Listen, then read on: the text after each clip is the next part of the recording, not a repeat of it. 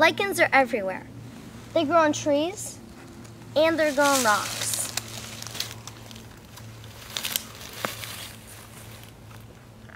They're here and they're also here. A lichen is a dual organism consisting of a fungus and an alga that enjoys a very happy marriage. Most lichens cling low and flat to the host. Most, that is. And then there's this wacky lichen. This is a colony of lichen known as rock tripe.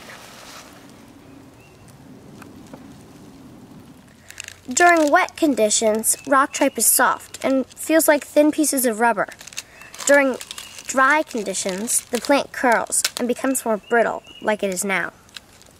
Rock tripe basically looks like a single leaf with a stem growing out of a rock. Another name for rock tripe is navel lichen because this stem resembles an umbilical cord connecting the mother rock to the baby leaf. Native Americans actually used rock tripe as survival food, and they passed on this knowledge to European explorers. In fact, George Washington's Revolutionary troops at Valley Forge survived on rock tripe for many weeks during the brutal winter of 1777. Preparation for eating involves lots and lots of washing, rinsing, and then several stages of boiling to remove the very bitter taste.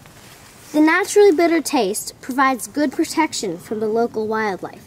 Animals do not consider this to be survival food, even during the harshest winter conditions. This is Roonie signing off near a rock tripe colony deep in the woods near you.